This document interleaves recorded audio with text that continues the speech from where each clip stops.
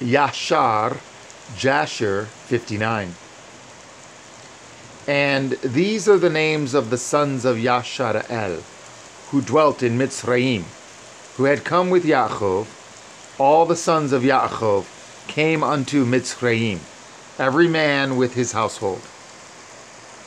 The children of Leah were Reuven, Shimon, Levi, Yehudah, Yishakar, and Zebulun, and their sister Dinah.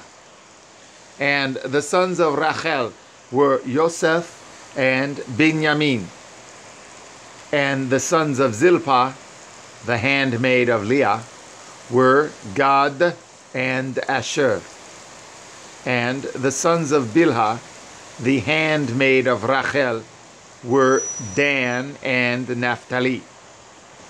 And these were their offspring that were born unto them in the land of Canaan, before they came unto Mitzrayim with their father Yaakov.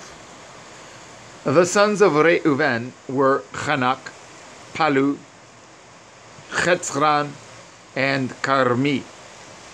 And the sons of Shimon were Yemuel, Yarmin, Ohad, Yachin, Sorkar, and Shaul, the son of the Canaanite woman. And the children of Levi were Gershon, Kohat, and Merari, and their sister Yocheved, who was born unto them in their going down to Mitzrayim. And the sons of Yehudah were Onan, Shelach, Peretz, and Zerach. And and Onan died in the land of Canaan. And the sons of Peretz were Chetzran and Chamul. And the sons of Yishachar were Tola, Pua, Yov, and Shimran. And the sons of Zebulun were Chered, Elan, and Yachleel. And the son of Dan was Chushim. And the sons of Naphtali were Yatzsheel, Guni, Yetzer, and Shelem.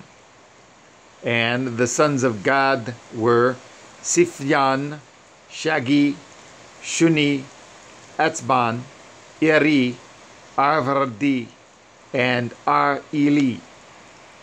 And the children of Asher were Yimna, Yishva, Yishvi, Beriah, and their sister Sarach.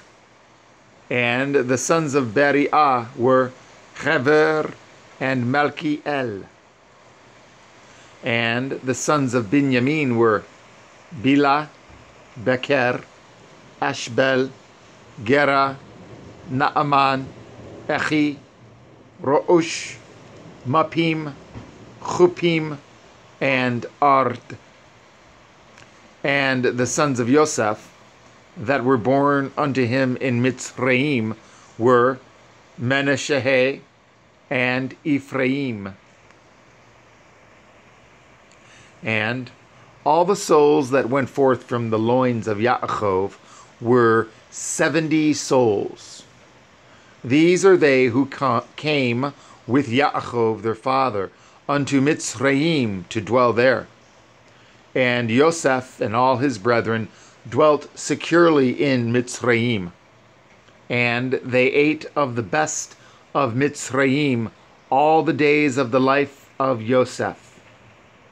And Yosef lived in the land of Mitzrayim 93 years, and Yosef reigned over all Mitzrayim 80 years. And when the days of Yosef drew nigh that he should die, he sent and called for his brethren and all his father's household, and they all came together and sat before him.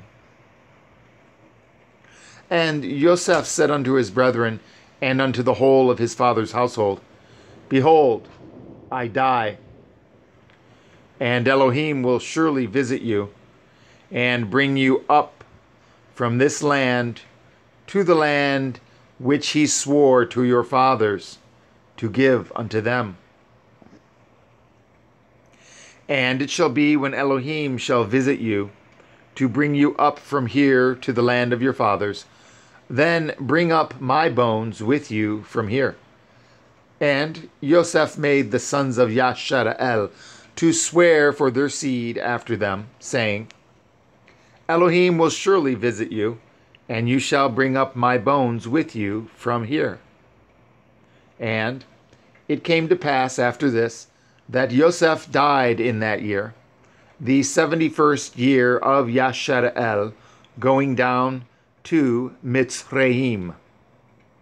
And Yosef was 110 years old when he died in the land of Mitzrayim, and all his brethren and all his servants rose up, and they embalmed Yosef, as was their custom, and his brethren and all Mitzrayim mourned over him for 70 days. And they put Yosef in a coffin filled with spices and all sorts of perfume, and they buried him by the side of the river, that is Shichor.